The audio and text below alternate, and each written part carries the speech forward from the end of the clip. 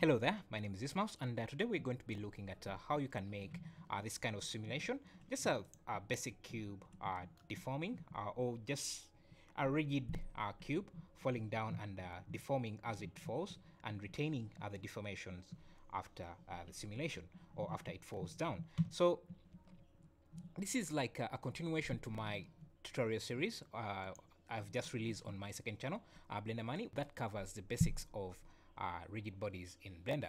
So I wanted to get the basics out of the way so that we can go to the more advanced things. So if you don't really understand the basics of rigid body physics in Blender, I would recommend you watch this tutorial series so that you get the basics down, because I'll be rushing through some of these things in this because it's going to be a more advanced tutorial instead of going step by step and talking about things.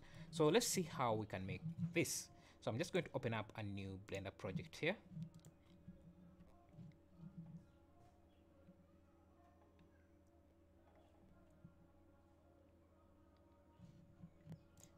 Let me just pause this. Okay, so the first thing we want to do is make those steps where the cube is going to fall. So I'll just go and first turn off the.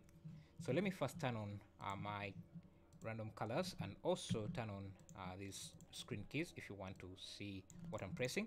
So we're going to just use the default cube and just move that up so that we can create the stairs. I'm going to scale this plane like this, and now can go to edit mode and select these edges so that I can create the steps.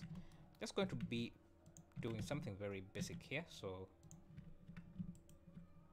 extrude Z, extrude Y, extrude Z, extrude Y, extrude Z, extrude Y. So these are going to be our stairs. Let me also turn on cavity so that we can see the edges more clearly, and maybe scale this down just a bit. Now the first thing we want to have is this falling down the stairs animation, and for that we're going to be using the rigid body system to get that.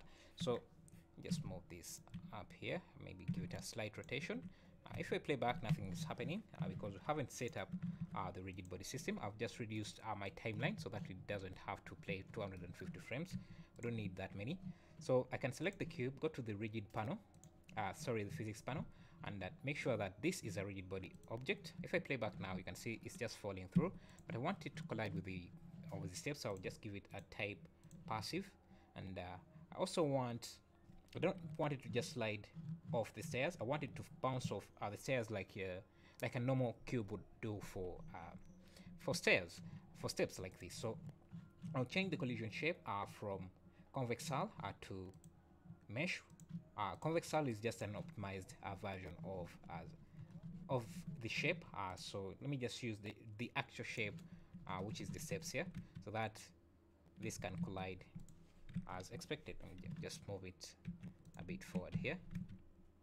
Now you can see, yeah, that's the animation we want to have. I'll also just select these faces, edges, push them up, forward, and we have that. Now I'm happy with the animation, so I'll just go into the rigid body world and make that animation, and that's good for me. So now let's start working on this soft body part. So for that, I'll just duplicate this. You can see, just making sure that it retains the same position and rotation as the object, and then I'll just subdivide this a few times like that, because we're going to be using the soft bodies simulation of soft body system to simulate the deformations, and that requires a few polygons. So after that, I can parent this soft body. Also want to make sure that you remove the rigid body system from this object so that we don't have it, but we still want it to have the animation. So I'm just going to parent it to the original object, Control P. Now if I play back, it copies the same animation as the original object. I'll just hide the original object because we're just using that to capture the animation or the movement of the cube. Now we can start working on the soft body simulation. So let me select this and go to the physics panel, set up the soft body. So I already have experimented with a few settings here to use for this. So that's what I'm looking for here.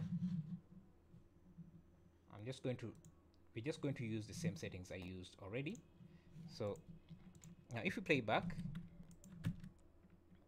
you can see the first thing you will notice if you start playing back the simulation, that this is kind of has a spring effect, and the reason for that is because of this goal property set on, but we still want that to be set on, except that we just want to play around with the settings here to make sure that this object is stiff enough and retains the deformation that comes after the collision with the steps. So I'm just going to copy the settings I used so that you can also use them and play with that. So the first thing we want to change is the stiffness here. I want that to be set to 0.1. And you can always play back and see. Sometimes you need to move your cursor after the end of the timeline and then play back so that Blender just recatches the entire thing. I'm just going to put the settings here so that we just see the final thing, but you can always put in one setting at a time to see how it's affecting the simulation. But for me, if I did that, this tutorial will get too long since softbody simulations are a bit slow when you're trying to play them back before you catch it. So, and then you want to set the default value, this value under strength, to 0.8, and then the minimum value should be set to 0.98. Then the maximum value should stay as 1. Then stiffness, you will find that under. Stiffness is under. Yeah, we already said that. You want to set the plasticity, basically how much of the deformation the shape will retain after collision. So for that, another thing you will notice is that this cube is just going through our mesh, and that's not something we want.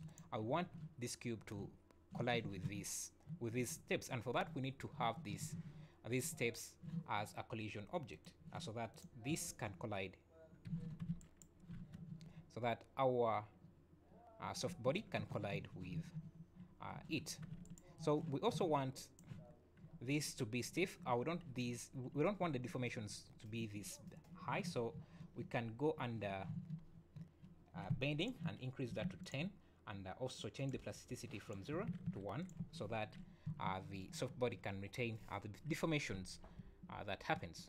So I think that's it. Also, you need to change the damping from 0 to 50, so that would reduce how much deformations we have. You can see that this is deforming too much for my liking, so let's see.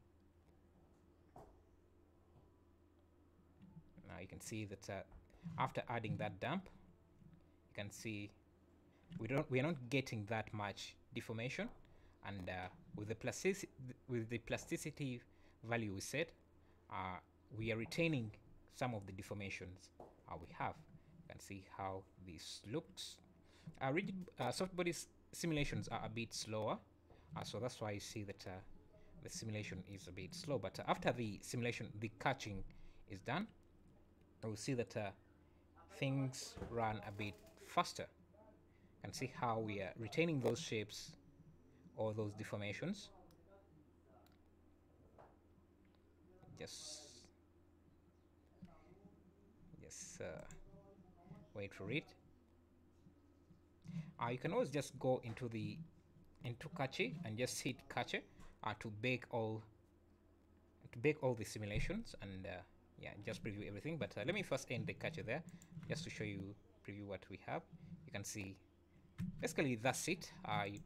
You can continue to bake everything, but basically that's how you get this kind of deformation.